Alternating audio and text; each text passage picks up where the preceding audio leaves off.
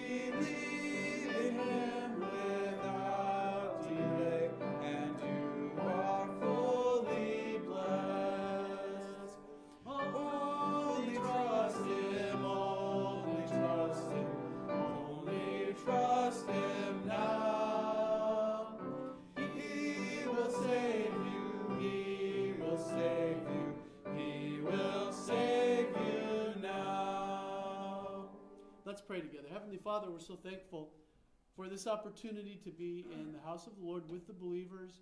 You've given us this example in the New Testament, Lord, that on Sunday, on the Lord's Day, the Resurrection Day, you meet together. And Lord, we're a small group, maybe a larger group with those who are listening online. But Lord, we're thankful that we can do that in a free country. Lord, I pray that we would be humble, that we would be thinkers as we listen to the Word of God, as we take it in. And Lord, check the Scripture for the truth and what you have laid down and given to us through your Word. May we listen and may we react and let it touch our hearts and give us hope for the future. Help us, Lord, we pray. We pray for the gospel, that it makes a difference in our lives today. That Jesus came and he died and he shed his blood, and the reason he did it was to pay the penalty for our sin. We're thankful that those of us who know Jesus, our sin is washed whiter than snow. Thank you, Lord, for that. Help us as we continue to lift up your name and worship you in your precious name, Jesus Christ. Amen. Amen. Thank you, and you may be seated. Next one is 350. 'Tis so sweet to trust in Jesus. 350. 350.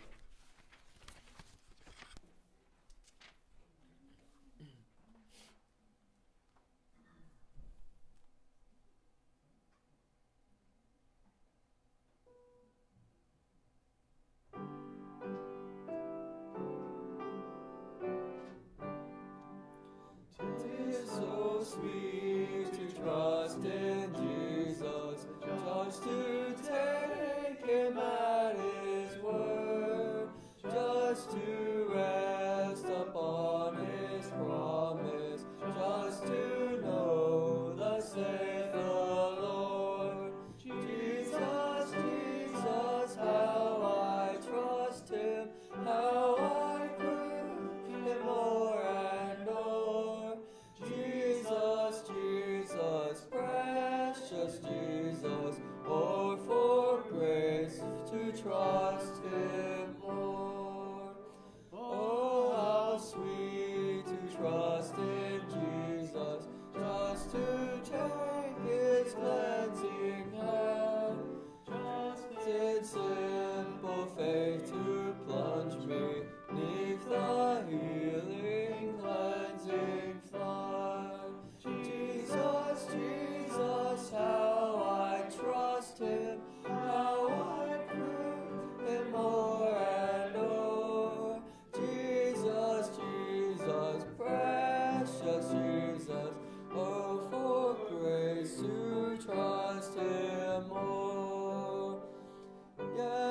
it's sweet to trust in Jesus, just from sin and self to cease, just from Jesus simply taking life and rest and joy and peace. Jesus, Jesus, how I trust him, how I proved him more and more. Jesus, Jesus, precious Jesus, oh, for grace to trust him more. I'm so glad I learned to trust him, precious Jesus, Savior, friend. And I know that he is with me, will be with me to the end. Jesus, Jesus, how I trust him, how I prove him more and more. Jesus, Jesus, precious Jesus, oh, for grace to trust him more.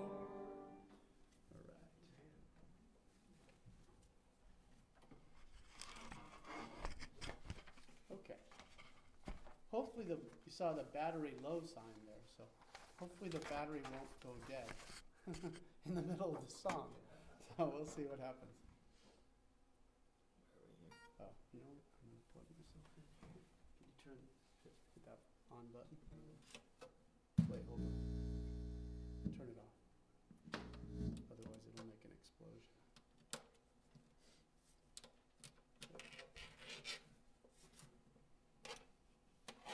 It's here somewhere. Okay. All right now. Okay, here we go. Yeah.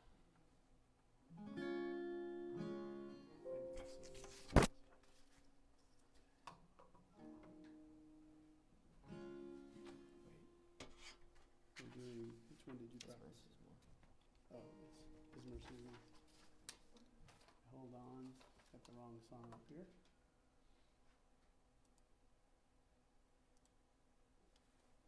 There we go.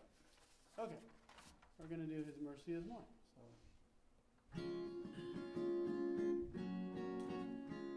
What love could remember no wrongs we have done. Omniscient, all-knowing, he counts not their sum. Thrown into a sea without bottom or shore. Our sins, they are many, his mercy is more. Praise the Lord, his mercy is more. Stronger than darkness, new every morn. Our sins, they are many, his mercy is more. Hold on, let me get, see, here we go. What patience would wait as we constantly roam. What Father so tender is calling us home. He welcomes the weakest, the vilest, the poor. Our sins, they are many, his mercy is more. Praise the Lord, his mercy is more. Stronger than darkness, new every morn. Our sins, they are many, his mercy is more. What riches of kindness he lavished on us. His blood was the payment, his life was the cost. We stood neath a debt we could never afford. Our sins, they are many, his mercy is more. Praise the Lord, his mercy is more. Stronger than darkness, new every morn. Our sins, they are many, his mercy is more.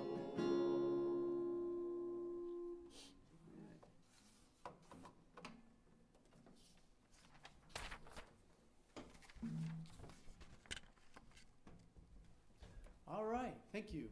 Connor and Kevin will help us one more time. And then we have something, I guess it's a surprise because we've never really done this. So we have a special that we worked on. And it's like maybe everyone's favorite song. So you'll find out about that in just a minute. Well, a lot of us are. One of my favorite songs anyway. It's about heaven.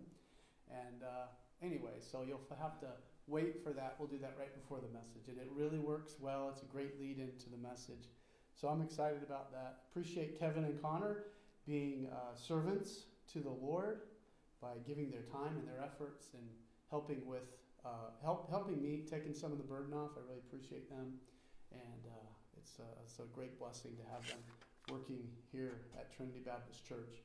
So glad you all could be here at home and then here. So glad to see everybody out on this warm Sunday. Nice to have a little warmth. Yesterday it got up, in the 80s, and we were up here working. If you peek inside the room there, Santa went away. He was working on the palm trees, though, today. If you came in, you might have seen Santa. But that's Brandy's stepdad. He looks like Santa. His name is Quincy. He really does. And anyway, but we had a plastic Santa, and if you ever peeked in there, you probably saw him. But that stuff's all moved out. So now we're ready for spring, and we had such a good time sharing the Christmas spirit and the joy of Christ this last winter time. It was really great. But we're moving on, and we can look forward now to Resurrection Sunday, which is coming up in April. I'm excited about that, how that's going to come about as we have our sunrise service that we have here at the cross. And anyway, excited about that. So anyway, it's spring, and it's a very exciting time for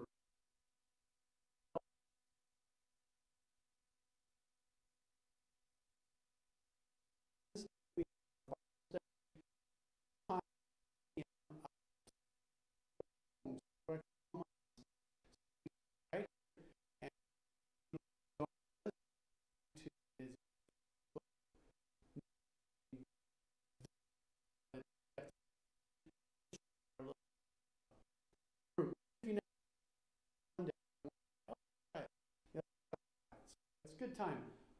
Some people,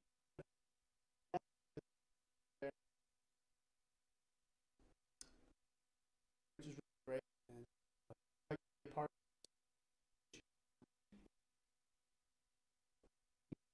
like join.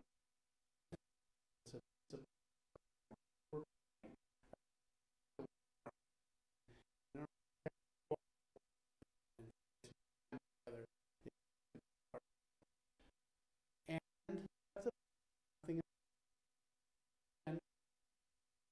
up in the summer, and we're going to start our fundraising for that. We have some stuff for a garage sale that just got donated, and that's good. And we will have some work projects. If you'd like your car waxed, cleaned and waxed, like detailed, that's usually our main way of raising money. So we just kind of like every car in the church gets waxed. So if you look at our cars that come in that are here every year, you'll notice there's no oxidation because they get waxed every summer by our group. So, which is cool. Like my cars have never had that problem because I've been doing this for something like 15 years or something with different groups that have been our youth group. We just detail your car, and if you do it once a year, you're pretty good. You do it twice a year, you're really good. But we do it once a year for you. So it's a one way to help kids go to camp. So, all right, let's take our offering. I'll just ask the blessing on that, and then I'll pass the plate. Heavenly Father, we're thankful for the opportunity to give. May you help us in that. Help us to give in a way that's humble and thankful. We pray in Jesus' name.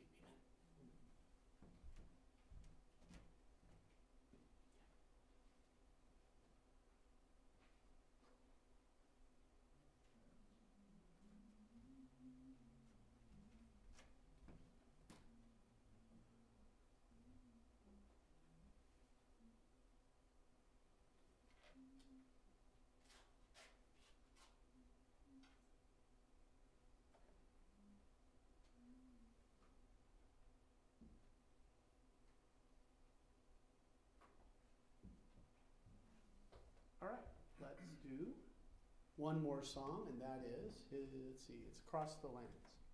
So let me get that set up here.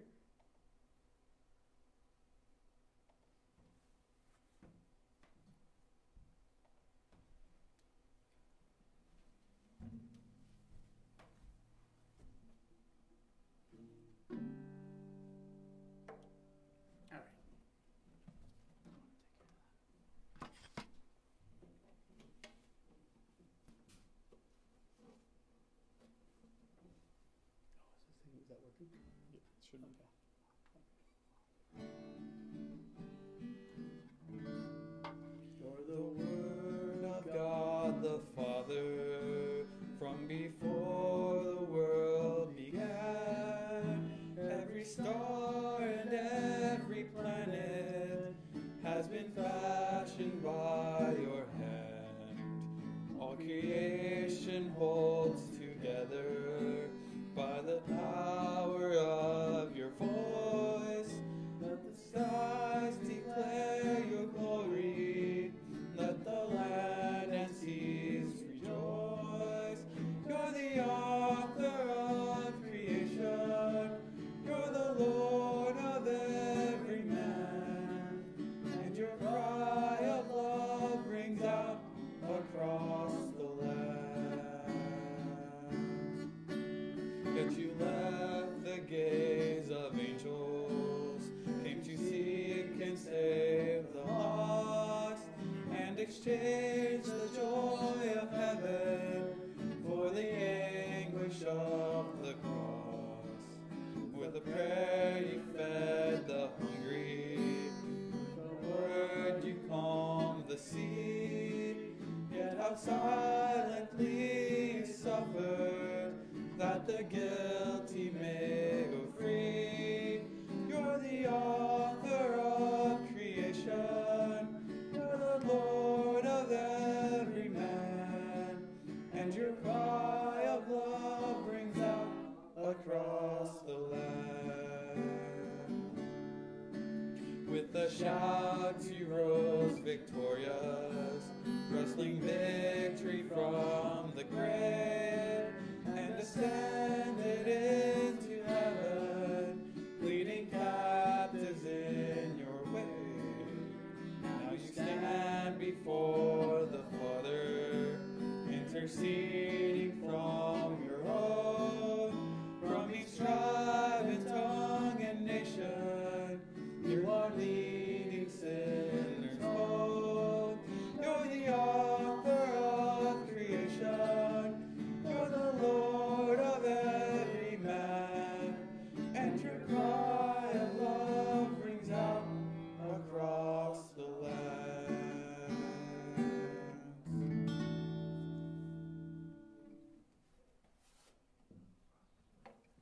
All right.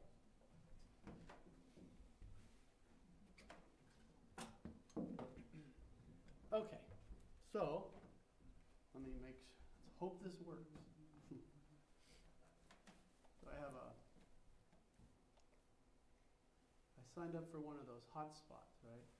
And, uh-oh. See.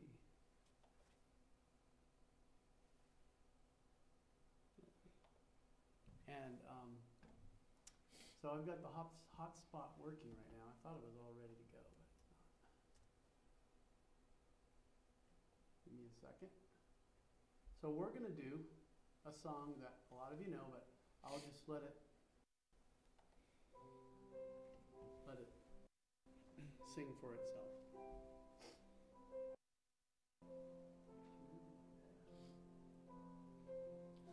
I can only imagine what it'll be like when I walk by your side.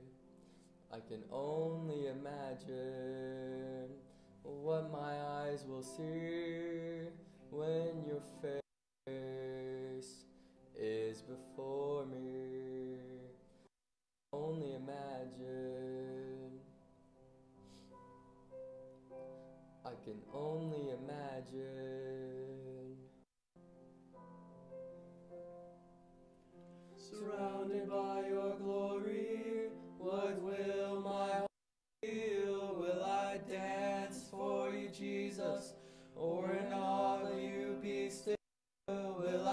stand in your presence?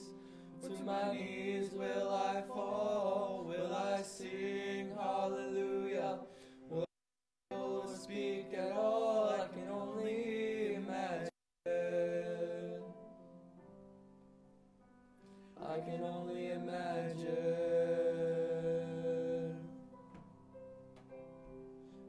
Only imagine when that day comes and I find myself standing in the sun. I can only imagine when all I will do is forever worship you. Only imagine. I can only imagine.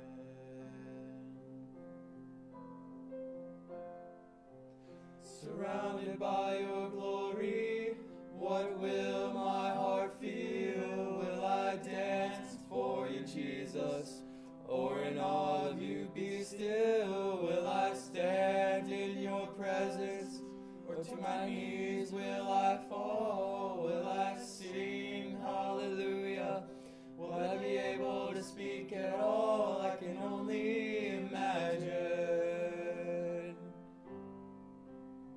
I can only imagine.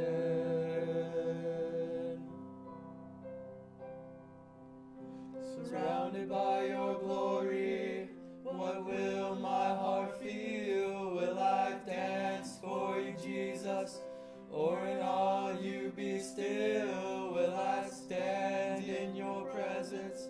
Or to my knees will I fall? Will I sing hallelujah? Will I be able to speak at all? I can only imagine. I can only imagine. I can only imagine. I can only imagine. I can only imagine.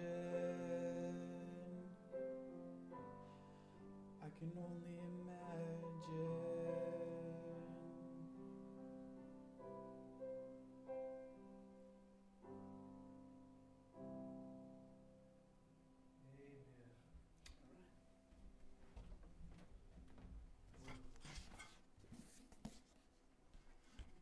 All right. So, but you guys don't have to preach after doing that song. Yeah, I appreciate that. One of my favorite songs, and we, our church youth group. Yeah, thank you, bud. Get that taken care of.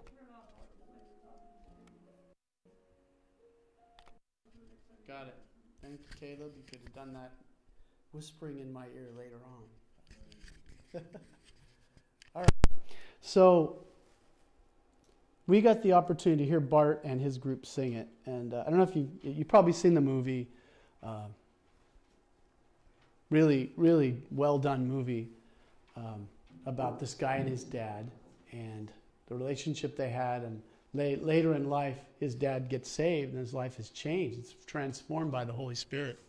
And then he passes away. And then, this is his contemplation that one day I'll see my dad in heaven. And just the concept of heaven got a hold of his heart. And that's where the song came from. But when you go to, what's the name of the group again? Mercy Me, yeah. The reason they named the group Mercy Me is because his grandmother said, You're gonna be a singer and sing Christian songs, and she said, "Mercy me."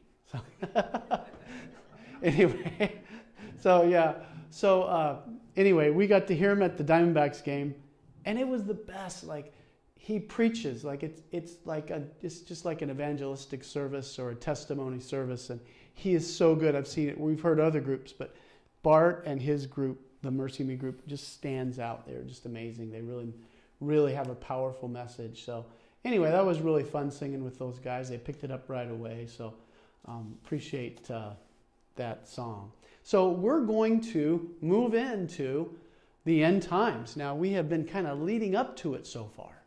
Like we've led up to it and led up to it. We were in the throne 2 weeks ago. And then last week, we looked at the seals, and we looked at those in the throne room and some of the stuff that went on, kind of the introduction to the end times. But it's the introduction to the tribulation. I was just talking with Brother Doug, and there's 3 different views. Actually, there's like 5 or 6, maybe 10 different main views of eschatology and how the chronology is going to work if you use the book of Revelation. So there's an amillennialist who just kind of says this is all symbolic, it doesn't mean anything. You have postmillennial, which says the millennium comes, at another time. Premillennial, it comes before Jesus actually ends the kingdom, and the king comes down at the end of millennium. And then within that, there's post-tribulation, pre-tribulation. Some people believe in a mid-tribulation, and then some people believe in a pre-wrath tribulation. So it can get really complicated. Now, I believe the Bible teaches premillennial. So in other words, there's a millennial time, and then Jesus comes back, and then we're with God forever. And the millennium's 1,000 years, so wow, that's a lot of years. But anyway, that's the premillennial idea. I believe that. I also believe in a pre-tribulation, a 7-year period of awful stuff that we're going to hear about today. I believe Jesus is going to come back before that period happens. And we will be taken away. And you've heard of the rapture. That word is not in the Bible, but it's a word that describes what's going to happen. We're going to be raptured up, taken away. And so we're going to look at some things from chapter 6. We're up through chapter 5, and we're going to look at chapter 6 today. So let's take a quick look, and I hope you have your Bibles with you. You can follow along. If not, I've got the scripture right here. Revelation chapter 6, the 6 sealed judgments is this part. And we're going to first of all begin by introducing the first verse of chapter 6. Now, I like to have my Bible, and I've been using the King James today. I want to follow along here in my Bible, so I'm going to have it here sitting in front of me. Sometimes I'll refer to the computer, but I want you to know this is coming out of the old-fashioned book. Doug and I were talking about our libraries when we prepare for messages, and I was saying I'm glad the digital age came. Well, I don't know if I am glad. I kind of like the old books. But I have a whole wall of books that I use to study the Bible. About half of them on that whole wall are books that I use to study the Bible. But I probably have another, maybe even larger set of books in digital. So it's in my computer. It's this big, maybe this big, And all of those books are in that. And I can access them. I can access them faster. It's a lot easier way to study the Bible. But I might have another wall of books in that little jump drive or whatever it is. So anyway, let's look at the first verse of chapter 6. Now I watched when the Lamb opened one of the 7 seals. Remember, we were looking at the 7 seals in the throne room, and Jesus was the only one who could open up the seals. Remember that? Now when I watched, and when the Lamb opened one of the 7 seals, and I heard one of the 4 living creatures say with a voice like thunder, "Come." That's where we are. We're going to look at what these seals are about here in this chapter. So I wanted to just make mention of 1 Thessalonians chapter 4. If you want to turn back there, you can. 1 Thessalonians chapter 4. We're looking at the end times, which could happen tomorrow. It could start tomorrow. Right? It could start tomorrow. And in 1 Thessalonians, you had people that were being saved. It was an amazing revival in Thessalonica. Paul went there and preached. He's like, wow, people got saved. They heard the message of Jesus. They wanted to be saved. Gentiles and Jews were being saved amazingly. It was fantastic. And in the book of 1 Thessalonians, much of the book, the people writing say, wait a minute, what about my parents who were also believers? What happened to them? They didn't have all the details that we have. They didn't have the whole counsel of God. So they were really worried. What happened to my parents? They're dead. And what you're telling me that Jesus is going to come back. The teaching that Jesus was going to come back was out there. And they go, well, if he comes back and takes me away, what happens to me? So look what Paul says about that. But not have you to be ignorant, brethren, concerning them which are asleep, people that had gone on, had passed away, that ye sorrow not, even as others which may have no hope. For if we believe that Jesus died and rose again, even so them also which sleep in Jesus will God bring with him. He's talking about that rapture time, the beginning of the end. Beginning of the end of the world, the end times. For this we say unto you by the word of the Lord, that we which are alive and remain unto the coming of the Lord shall not prevent them which are asleep. He goes on to say, for the Lord himself shall descend from heaven with a shout, with the voice of the archangel and the trump of God. The dead in Christ shall rise first. Then we which are alive and remain shall be caught up together with them in the clouds to meet the Lord in the air, and so shall we ever be with the Lord. Wherefore, comfort one another with these words. So, let's bring it back to that slide. I don't have to comment much on this. You can see it, can't you? Jesus comes back, and you go up. Now, I don't know exactly how that's going to be, if you're just going to be gone. If people will watch you go up, that's possible. We watched that old movie, The Thief in the Night, when I was a little kid. 7th grade at the Assembly of God Church. Every church in town was there. And the opening scene, starts out and they're singing, man and wife asleep in bed. She hears a noise and turns his head. He's gone. I wish we'd all been ready. Remember that old song?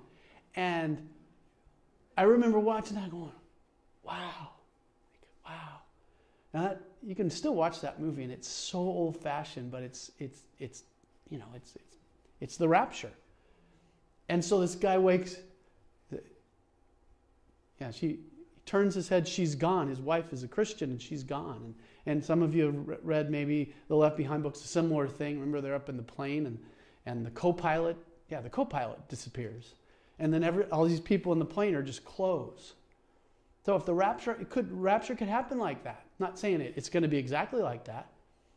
And maybe people see you go up. I don't know. But I know this. The Bible says, I will see my dad really quickly after that happens. I can't wait for that.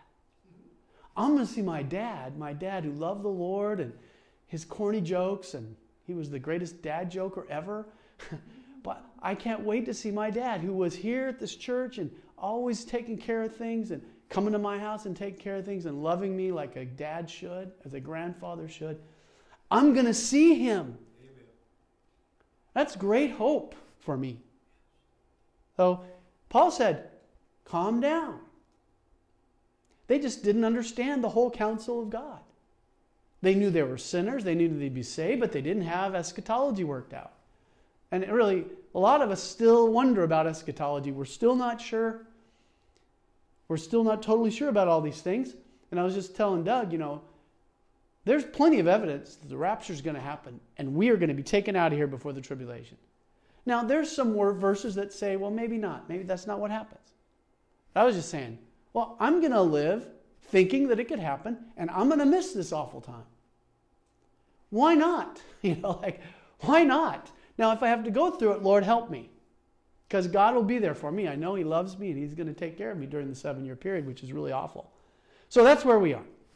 Now let's move on and get back to Revelation. These are the events of the tribulation. So we're in chapter 6, and the seals are going to be opened of that book that was presented in chapter 5. They're going to be opened. And so we're going to look at 6 of the seals today. The 7 happens in chapter 8. So then you got to jump to chapter 8. So there's 7 seals, and the 6 seals, except for the one about the martyrs, so there's really 5 judgments that happen in the seals. And that's chapter 6, the 6 seals. Chapter 8 is the trumpet judgments. That's the 7th seal. Okay? And you can go back and check this out in your scripture, or maybe go online and find a good chart that will maybe show this. And maybe I'll put this on. I'll have something for you. I've got some really good charts on the chronology of all this stuff. 8, 9 are the trumpet judgments. Chapter 16 are the bowl judgments. And there's some judgments there as well. It's not very pretty. It's the tribulation, ladies and gentlemen. It's judgment. It's judgment on the earth. You don't want to be here. But I need to preach it. It's part of the Bible. And it's an interesting part of the Bible, so I like to kind of take a look at it because it's really interesting to me. So let's take a look. Since there are chapters in between, how should we look at chapter 7? Well, they're like parenthetical, a little extra commentary. Just the way that John put the book together. And sometimes books happen like that. So 6, 8, 9, 17 are these judgments. The in-between chapters, like chapter 7, is parenthetical. So let's move on. What is the first seal? Let's take a look at verse 6. Back in Revelation, I'm still over here. Back in Revelation chapter 6, look what it says in verse 1. And I saw when the Lamb opened one of the seals, and I heard it was a noise of thunder, and of the 4 beasts. It starts out with these 4 beasts, these 4 horses actually. And I saw and behold a white horse, and he that sat on him had a bow, and a crown was given unto him, and he went forth conquering and to conquer. Notice, he's conquering. But there's no mention of death, and that's really significant here. In fact, let me bring up the next slide. White horse guy. He looks pretty cool. Some people think he's Jesus. I don't believe he's Jesus. So some people thought, well, maybe it's Jesus on a white horse because in chapter 19, Jesus is on a white horse. But it's a different situation. And the crown is actually, there's a crown on both of these riders. It's the Antichrist, the one who wants to look like Jesus, that's riding this horse here. And that's one thing about the Antichrist. He's wanting to look righteous, even though he's very evil. That's true of the Antichrist in all of the descriptions we have in the scripture of him. The word for crown is different, and the things done here are not things Jesus would do. 6:1 is the Greek word Stephanos, and the word in chapter 19:11 is diadema. So it's a different person here, and I think those things prove that to be true. Is the Antichrist? It is the Antichrist. He tried to look like Christ. He goes around trying to conquer.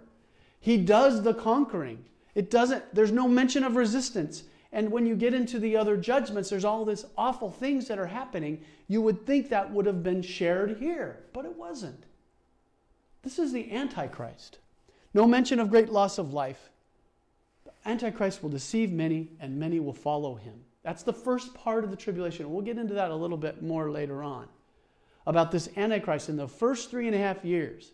He is going to be most likely some world leader that's going to bring this kind of one world government together. And this is a commentary that I'm giving you of my perspective about who this person will be. Most likely a political world leader that maybe will have some sort of amazing, maybe a discovery that's saving the world, or come up with some sort of science kind of thing that will just knock everyone's socks off and impress people. He will show a side of him that will look amazing. And then he will also conquer those who don't go along with him. That's who this first 3.5 year leader, the Antichrist, will be like. That's the kind of person that he will be. So that's the first horse, the Antichrist. Many will follow him. He will deceive many. He will conquer and bring most of the world to his side. Second seal, a rider on a red horse. Second half of the tribulation begins really with this next judgment. I think most likely. And when he had opened the second seal, I heard the second beast say, "Come and see." And there went out another horse that was red, and power was given him that sat thereon to take peace from the earth, and that they should kill one another. And there was given to him a great sword. So this is the war. The wartime. A third world war will not be pretty. We have this. Have you guys played the? Have you guys played the World War I, World War II imperialism game in your world history classes? Okay, so Connor's done it. At the school, we have this simulation game that like recreates World War I. All the kids become countries, and then they kind of recreate the scenario. Of course, they get to make decisions, so it's not exactly like World War I or World War II happened. But they're able to create, and so it's an amazing thing. Well, they have one on the Cold War, and I saw it demonstrated yesterday. And so in the Cold War, you guys know, the nuclear bombs are everywhere, throughout Russia and the United States, and then in the NATO countries. And if one day Russia decided to push all the buttons and send theirs, and then we wanted to send ours to defend ourselves, the loss of life would be unbelievable. All the great cities of the world would be devastated. That's the kind of power that's still available today. Thank God cooler heads have been at those places. Man. And I saw it. There was a scenario where that the war would happen and the Russian leader would push the button and the bombs would go off.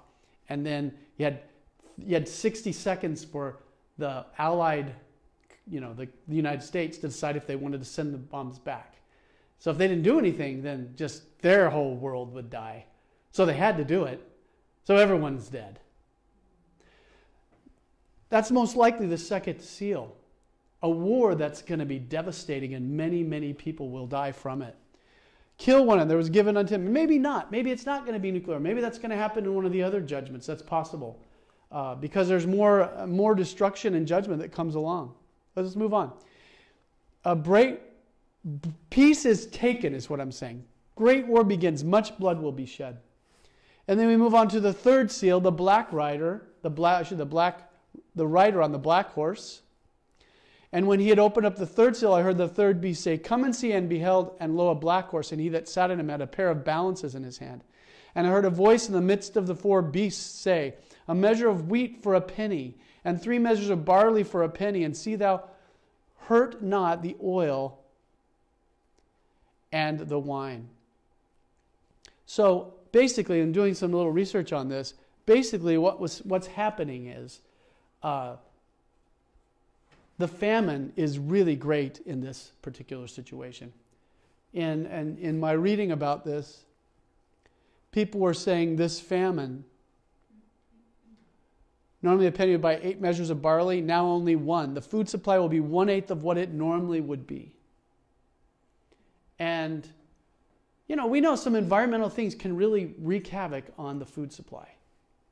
So this is a believable thing. I think most of us we can see maybe something like that happening. Thankfully, we have things in place that will help us to avoid that. But that's the kind of thing, the suffering that happens in this third judgment.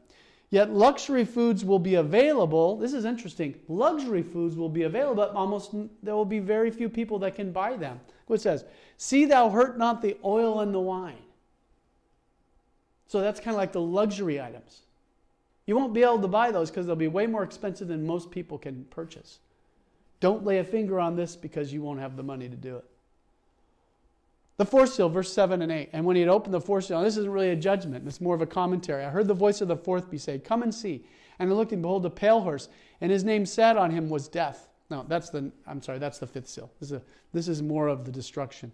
Death and hell followed with him, and power was given unto them over the fourth part of the earth, to kill with sword and with hunger and with death. The rider on the pale horse, yellow in color. Death represents physical death. Hell represents the spiritual death. 1/4 of the people die. I don't know what millions that is, or billions that is, but that's many people. It's going to be very, very sad. 3 ways people die: with the sword, war; with hunger, more famine; the beasts of the earth, creatures will kill humans. I don't know what that's going to be like. I don't know if there's going to be some supernatural kind of effect on animals or some sort of natural effect on animals that will cause them to kill humans. It's going to be horrible. The fifth seal, the one slain for God's word. This is an interesting one. It comes open. It says, "And when he opened the fifth seal, I saw under the altar the souls of them that were slain for the word of God and for the testimony which they held. And they cried with a loud voice, saying, How long, O Lord, holy and true, dost thou not judge and avenge our blood on them that dwell on the earth?" It's an interesting idea and concept that's listed here. "And white robes were given unto every one of them. It was said unto them that they should rest yet for a little season until their fellow servants also and their brethren that should be killed as they were should be fulfilled." So out in the middle of these judgments comes this commentary about martyrs, people that have died for the cause of Jesus Christ. During the tribulation, people are going to come to Christ. I know that sounds weird. I know in Left Behind it was really interesting, some of the ways they presented it. Some of the people that knew about Jesus before were able to get saved. I'm not totally sure that's going to happen. That's why we have to tell people, be saved today. You don't want to end up in the tribulation. Now, I can't say for sure that someone that you witness to, they understand what you're saying and they just reject Jesus. I can't for sure that person can't get saved in the tribulation. But I just wonder about it. There are some verses in the Bible that question whether that can happen. In other words, get saved now. Don't leave it up to chance in the tribulation. Some people will get saved during the tribulation. There will be martyrs in the tribulation. There will be martyrs before the tribulation, people that die. And they ask, how long will you not avenge us? It's kind of interesting how they ask, Lord, man, the suffering that we went through was horrible. And they want vengeance for it. It's kind of interesting. I don't like the attitude in some ways. I look at this, I go, wow, shouldn't they just be humble and want those people to change? But I guess it's at a point in time in history where that's not going to happen. And that God's going to bring vengeance. But God says, what? Wait, be patient. So maybe God's saying, wow, there's still a chance for some people. I don't know. And maybe these saints are just arrogant. I don't know. I'm not sure about that. The answer is wait. White robes, a symbol of purity and truth. He said, I'm going to give you white robes because of what you did, because you stood for God, and you are a martyr. They address the Lord as the great authority in all of the world. It shows their respect for the Lord. And then we move on. The sixth seal. This is really bad. The sixth seal is just bad. And in the notes in the bulletin, I just say very bad, because it's very bad. Look at what's mentioned here. And behold, when he had opened the sixth seal, and lo, there was a great earthquake, and the sun became black as sackcloth of hair, and the moon became as blood, and the stars of heaven fell unto the earth, even as a fig tree casteth her untimely figs, which she is shaken of a mighty wind. And the heaven departed as a scroll when it rolled together, and every mountain and island were moved out of their places. Unbelievable stuff.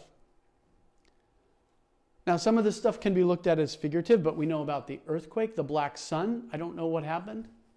If it's going to be some sort of natural occurrence that's going to cause the sun to be dark. It's going to be dark all the time with a black sun, you would think. And then a red moon.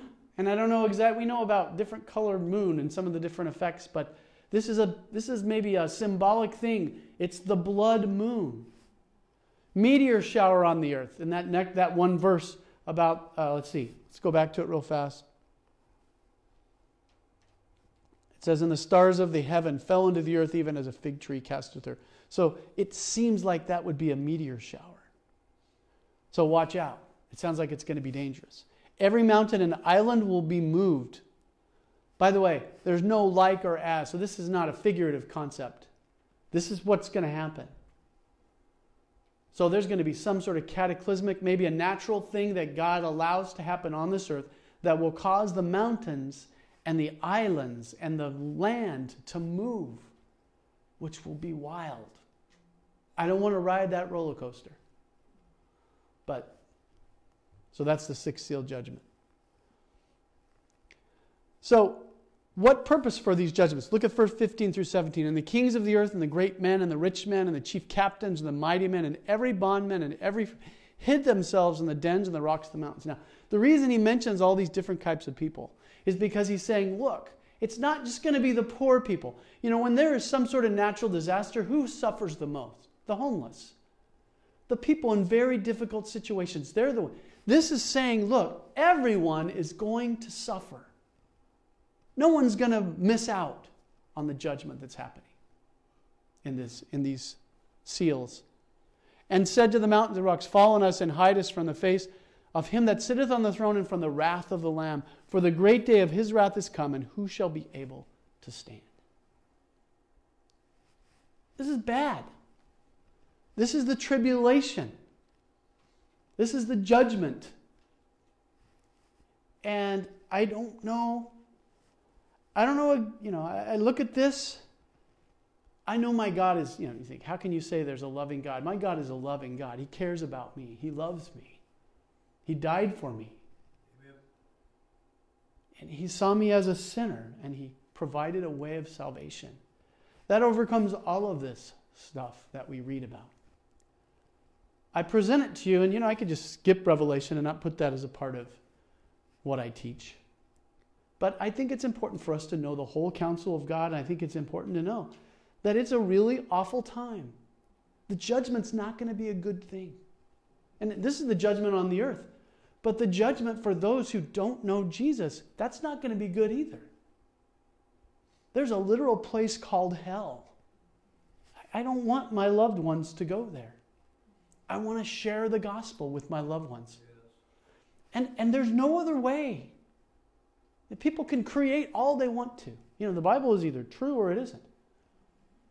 And so these things that we read about in Revelation, and some people just think it's all figurative, and they want to just kind of put it away. And I don't believe that's the way to do it. But it's here for us, the tribulation. It's out there. It's going to happen. Luckily, as we read, there's the rapture. And he's going to come and get us. And I believe that to be true in Revelation. The great day of wrath is coming. Who shall be able to stand? Now, one more thing I want to do. This is kind of a summary. This is a worldwide judgment. It touches everyone, great and rich, free men and servants. People are hiding because it's so bad. People act like judgment is on them. The great day of his wrath is come. They would rather seek death than prolong life. That's kind of an interesting idea. Some people will feel like that. It's so bad. And then I want to end with these, back to 1 Thessalonians with these verses from the believers, for the believers from Paul. He says, "But of the times and seasons, brethren, ye have no need that I write unto you. For yourselves know perfectly that the day of the Lord so cometh as a thief in the night." He says, don't worry about it. We don't know when it's going to come. It's going to come as a thief in the night. "For when they shall say peace and safety, then sudden destruction cometh upon them as travail upon a woman with child, and they shall not escape." Yeah, if you want to know the feeling about when it's going to come, it's like a pregnant woman who doesn't really know, or maybe the baby comes a week early and it just comes upon her and oh my, it happened. Like a thief in the night. "But ye children are not in darkness, that the day should overtake you as a thief." You're not in darkness. Thessalonians, you're believers. You know Jesus. You're going to be able to get through this. God will give you everything you need if you end up having to go through this tribulation, which he obviously said you're not. "You are all the children of light and the children of the day. We are not of the night nor of darkness." Brothers and sisters, we are children of light, not of darkness. "Therefore, let us sleep as do others. But let us watch and be sober. For they that sleep, sleep in the night, and they that be drunken are drunken in the night. But let us who are of the day be sober, putting on the breastplate of faith and love, and for an helmet, the hope of salvation." So a lot of concepts here. I'm not going to get into maybe every one of them.